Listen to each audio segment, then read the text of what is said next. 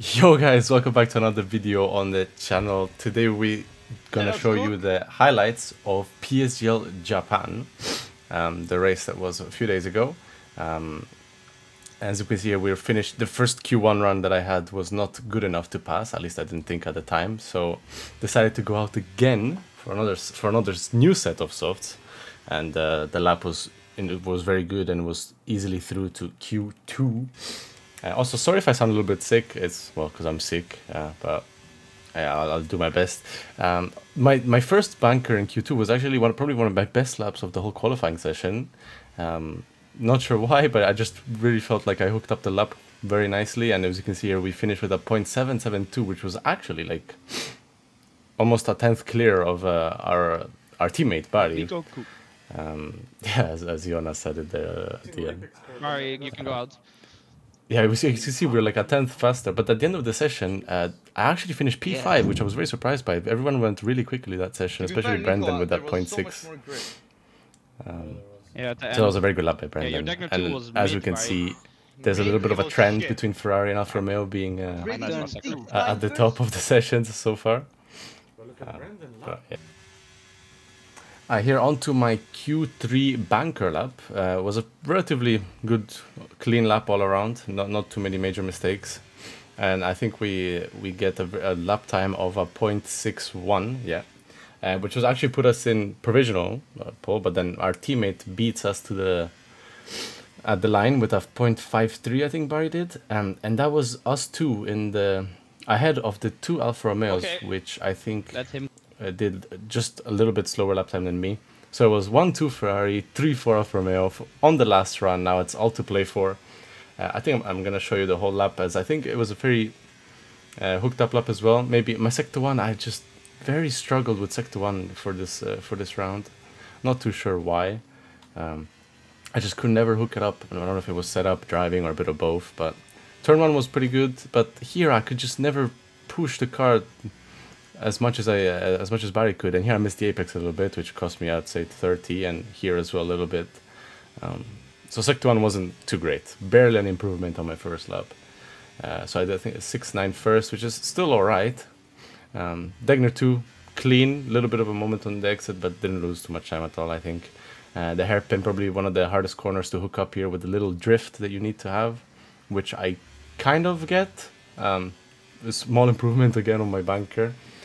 And here Spoon, very easy this corner actually in this year. I feel like there's so much grip, there's so much downforce, downshift to 5th, hold 5th, flat out on the exit, and that's about it. And then for the last sector, I knew my split wasn't the best. It was a very good split, a 2-3 split.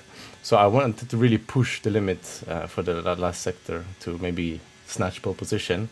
But I still think I was a bit too cautious. I didn't cut perfectly, but the exit was pretty clean nonetheless. And we improved by just over a 10th, which gives us a 0.48, which is actually pretty much my PB. I PB'd in Q1, Q2, and Q3 for this race. I was in a very bad mood before the race started. As you can see here, Barry invalidated his last run, unfortunate. But I was in a very bad mood the whole day because I really couldn't figure it out why I was so much slower compared to Barry.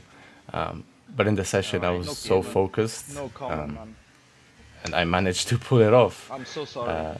A good lap. Yeah, but Brendan beats us right at the end of the session with a 4.5, which is crazy lap. I mean, look at the lap times there. We were, I think, separated by half a 10th, or just about a little bit more, the top 4. Yeah, top 4. My middle was 4.89. Barry talking about his middle sector. Yeah, he had a very good middle sector.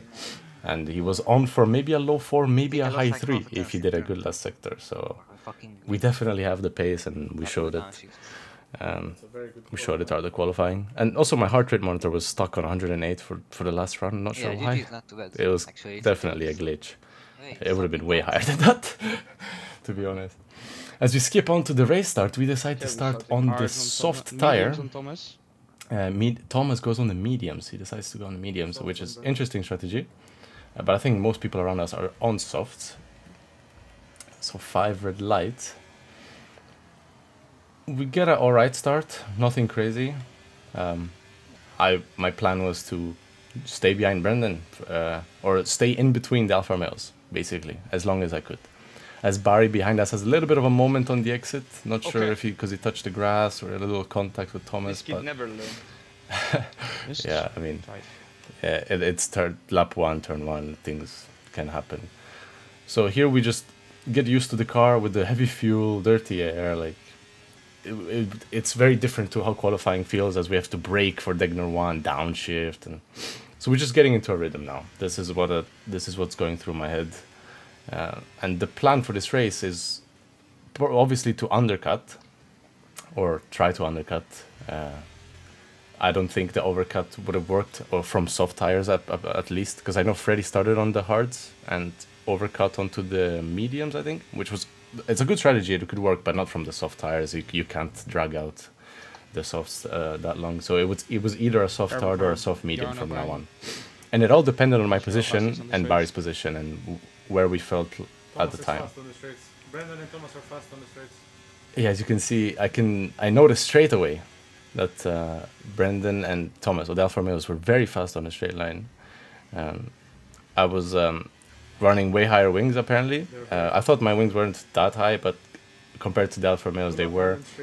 And straight off the bat, I knew that I had to stay in between them, because if they got ahead of me, it would be very hard to overtake them both. As here, Thomas actually goes a little bit of a outside move on the last corner. I know he wanted to push me to pass Brendan, but I really didn't want to pass Brendan, so I just really tried to keep on Brendan's slipstream. I don't know why Brendan didn't give Thomas slipstream there, but I knew I had to be ahead of Thomas here, so I stay around the outside, and his mediums at this point are, I think, a little bit quicker than our softs, but we send it down into turn 3 and keep the position.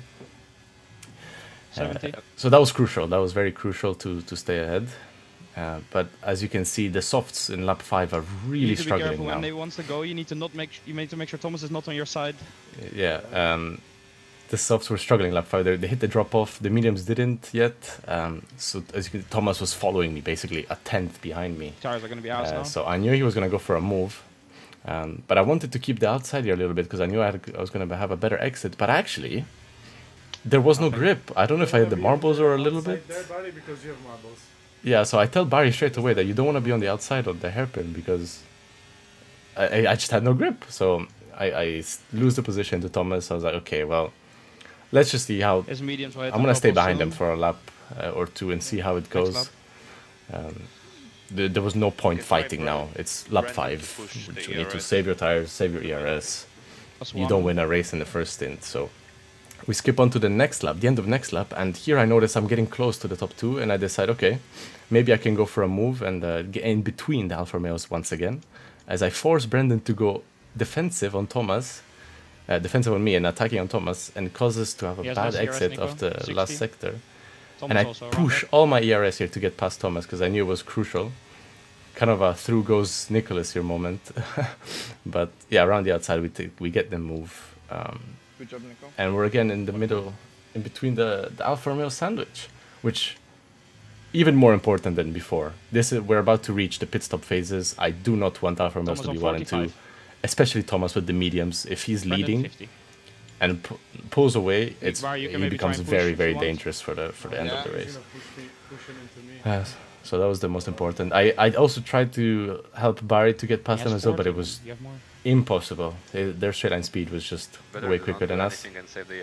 So we were just debating what to do for the strategy, and I think Barry, we're going to skip onto lap 9, end of lap 9. This is where Barry pits.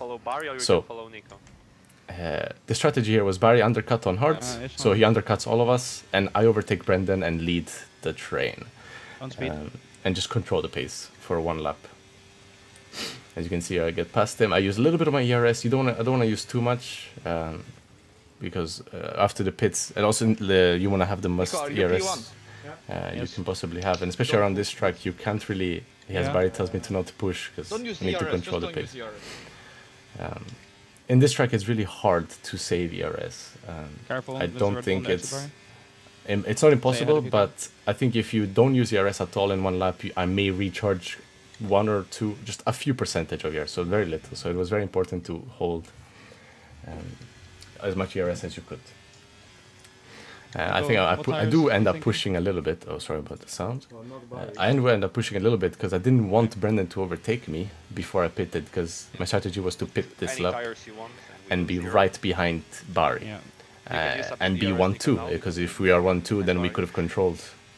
We could control the whole Yeah, race. you need to push a bit, Nico. And so nobody otherwise could you're get gonna us be behind Jarno. could get past us very easily. So here I'm pushing again a little bit, think making he found sure. the Brendan is ball weaving. Not sure if he's trying to say that he's not gonna go for the move or what. I just didn't want to risk Or you it. can go one I more. have big gap behind me. Yeah. Yeah. So he doesn't go for the move. Bit of a slide. Yeah, the tires are basically dead at this point. Lap 10, the softs are just done. So we go into the pits, and we go onto the mediums. So it's very interesting to see where Barry and Jarno, because Jarno also pitted behind Barry, Jarno copying Barry's Yeah, strategy, Need to make sure where you they stay ahead come of out, Jarno, Barry, if you can. or where I come out compared to them. I knew it was going to be close because the undercut is always powerful in this game. Even in one lap undercut, even if Yeah, you go don't from use too soft to much, don't hards, use too and much, the you hards don't take a get while out. to Jarno's on warm 60. up, it doesn't matter. There's still a 1.5, 2-second undercut even. Go, Barry, So go. as you can see, I'm lifting a little bit here, which I don't know if it was a mistake, and both of them get past me. I think this was one of the few mistakes I did this race. Brendan Hards. If I didn't lift, I could have maybe been side by side with Barry and Jarno, and we could have defended them together. But I was at the time I was just scared that I was gonna get hit, or I didn't want to cause drama or damage. So on to the next lap, I obviously on my fresh mediums, I'm much quicker than these two, so I decided to don't have use the my mediums. ERS to get past No other. both of them. 50. With the the better scenario would have been that I get past Jarno only, but obviously Jarno had to overtake Barry, otherwise he would have been P3 and his race would have been Get Jarno together. way more Brendan complicated. 50. Need to Especially save now. having to pass two teammates together, as we know that's the hardest. That was gonna happen anyway, Barry, The that's hardest why thing you about shouldn't league use- racing, actually, as we saw in Alfa Romeos in Qatar when they were 1-2 and they just Someone from completely Hards behind Brandon. controlled the whole race. Why are they on time? So here, I don't know why so many people went on hards when they pitted even one lap after me, For Brendan Barry, you can be or the same close. lap as me. He's lower Because I range knew and more mediums ERS. could go to the end, even though they barely would go to the end. They still made them, and the mediums would have been quicker throughout the stint. Maybe only the last few laps would have been a little bit slower than the hards, but I didn't see much use or much reason to go on hards from my point of view. Especially, and also I felt really comfortable with the mediums more than the hards in practice. So I was very comfortable with going on the mediums. I think some people thought I made a mistake on the pits, or the game 60. gave me the wrong tires or something like that. No, I prefer the mediums. Here we set up our move on Jarno because we want to get past him as soon as possible and utilize clean air to basically just maintain the pace, control the train. My plan was not to push. It was not Jarno to 40. overtake Barry, Jarno you and need to just. save. Barry, need to save Jarno is everything. 4%. I did tell Barry to save ERS, but I think that was also another mistake. Barry should have tried to overtake Jarno here with me, but yeah, it didn't happen. So here I didn't want to push because I knew it was going to be really hard to make it to the end. It's okay for now. The mediums Don't would need have do it reached later. It's- there's 70% or 14 just laps. about more. I think So I Brendan had and to Thomas might fight. save tires like Might be- crazy. I don't think I they'll be didn't more than push that, actually. almost at all. Just- I was just managing the gap, didn't touch the ERS. As you can see here, every lap was about 5-6 tenths to Jarno behind me. Very consistent lap times as well. I really felt like kind of like a 7th. robot in this race. I was very comfortable. Good job, Barry. Always 5 He's tenths on- behind me. He could never attack unless he used ERS, so that was good. Here on lap 18, I noticed, okay, I'm 8 tenths ahead of Jarno. I'm gonna try and break Yes, I the know, DRS because it's for them. It's all that would have been race, fine. amazing for Barry, Yeah. because that means that Barry can overtake Jarno for Jarno, free. no, Nico's gonna push now. So yeah, this lap I start pushing on the tires, go way more on the limit on the grip, on the curbs, and I use a lot of my ERS to try and push out of the 1 second gap. But I know Jarno has a little bit less ERS, so I knew that if I pushed at some point I would break out of the DRS of Jarno. So here we are at 8.5 tenths after sector 1, reaching 9 tenths. We have a all right Degners, I guess. But here in the hairpin, I make a little mistake.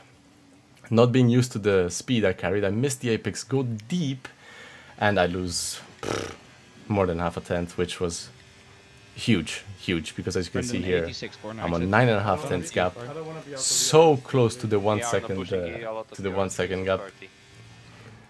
But then I see Barry struggling to keep up, and And he I got did one not thing want to to say. have Barry without the No, DRS. no, I can't. So I Don't stopped use pushing. everything, Barry. Don't use I everything. completely stopped pushing the Yeah, no, ERS. 20 I want to save my ERS for the second Yeah, I stint can do it next lap. and Thomas is keep fast now. Barry Thomas in is the behind DRS. Barry. Because if Barry wasn't in the DRS zone, 75. he was gonna get absolutely destroyed by the Alfa Romeos. Yeah, So Nico, yeah. that was the right Oh, call, I can't- think. can't, it's too close. Yeah, oh my god. That was definitely the Yeah, right Barry call. has no And also DRS. Jarno Stop pushing. was no Jarno- slow, not slow by. No, not you, not you, not you. As there's a little bit of heated moments between Jona and Barry. Barry It's a bit of could do miscommunication, but How much All are you good. yeah, Jarno was not slow at all. So it was very hard to Okay. pull away from the DRS, Content. even on mediums. But here, as we get towards the end We're of the using race, the last few laps, you see Jarno slowly getting closer and closer. And that is due to the fact Thomas- that no, my Jarno mediums are 40. getting worse and worse compared to How those much hard Jarno? tires. Like, you sure? They were really starting to struggle. Yeah, And okay. there was rain forecasted at the end as well, which was interesting. We didn't know what to expect from the rain, if it came earlier or later. And here, lap 24, there's a little moment behind us with Barry and Thomas going side by side and having contact, and there was chaos. Not sure exactly what happened. But Barry managed to keep P3 somehow. Brendan got past, Freddie got past. And Freddie here is actually a big Okay, you gotta push a bit now. danger because he's on 5 laps fresher mediums than us, but the fact that he had no ERS made it way easier on us to defend from him. So he was a danger for a little bit, but at the end he just didn't quite have enough ERS and time to get past all of us. And here I'm starting to push. I've decided to stay ahead to keep the clean air for the last lap. I did not want to be second because I felt comfortable in clean air. I Yeah, felt yeah. comfortable with my pace. And the tires were really starting to die though. That was a big problem. So I really had to focus here on getting a good exit, getting a perfect cut onto the chicane. And we have 65% of ERS to play with. Yeah, So we use all of it down the main straight. But I knew Jarno was still going to make it side by side with me because of the DRS, and the slipstream is so powerful Permit Barry, as just he take actually it, gets finish. up alongside and almost ahead of me, but I keep the inside line. He gets a little bit of marbles, tiny contact, and I think due to the marbles he didn't have the grip I had, and I could keep the lead Yeah, yeah. of the race. 35. But it is not over yet because, as we know, the last back straight is very, very long, and his tires are way He better has than mine. 6 pressure tires. And on top of all of that, it started to rain. So the grip was getting even less than it already was. I think I say it here, it starts to rain. And you could definitely feel it, especially on the exit. Like here, Jarno got Raining. so close to me, almost touching me. And I just had to use the ERS as perfectly as I could. And we're on 160 heart rate. Like, I was nervous, obviously. For the corner. So here I have to get a super nice exit off spoon, but we actually miss the apex a bit. I have a little snap. Where I think that was due to the rain, honestly, the less grip we had, and we have a 3/10 margin Started behind with me. 26. We're using all of our ERS on the straight. Jarno's using all of his, but he has a slipstream. He gets close, but not close enough for the move. I did brake very late, and then he just saw that he couldn't. Fucking Maybe Thomas if he is went actually too brain deep, he was damage. not gonna make it. So Actually, we Barry, win our Barry, first Barry, race in Barry. PSGL, and Nice one. that was honestly a crazy race. He is so dumb. Barry has a little Dumbest moment. person Yeah. I've ever known. But in the heat of the moment, I understand he was annoyed after what happened. But so yeah, that was PSGL Nico. Japan. My Finally, first win in first PSGL. PSGL Still win. crazy to think. We broke the curse. We broke the tried to go curse, the yes. slowest So lap. I'm super happy, and I will see you guys all in the next race in Imola. Thanks, man. Ciao, guys.